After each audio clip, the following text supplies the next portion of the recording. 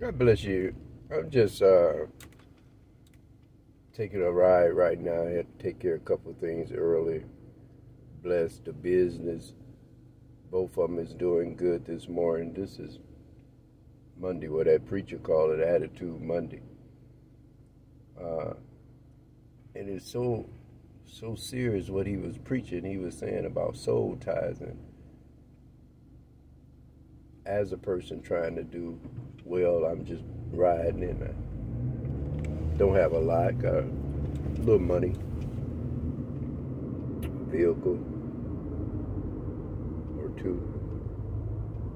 And I'm just thinking about how it's so true about it don't matter how saved you are, how long you've been going to church, how long you've been dealing with God, and how much you pray and fast and stay away from chaos and negative people and always trying to help people. The flesh is always willing to do wrong. You have to remember that.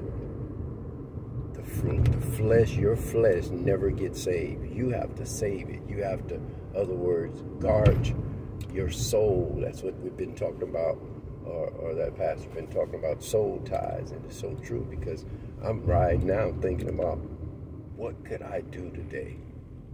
I could go shop. I could go buy a pair of shoes. I could get the car detailed.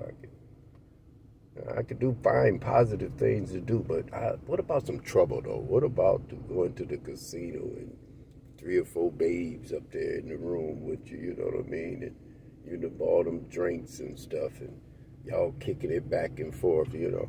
That's them soul ties that's still attached to you. It don't matter how saved you get. You still have them going on in your life, and you have to incarcerate them. You have to say you're guilty, or at least put it on house arrest. It's nothing wrong, you know, if you have a negative thought and you bring yourself back.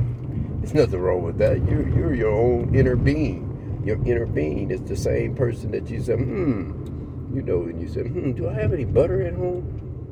I gotta make a cake. Do I have any butter? I ain't sure. Yeah, I do. So that's you talking to who?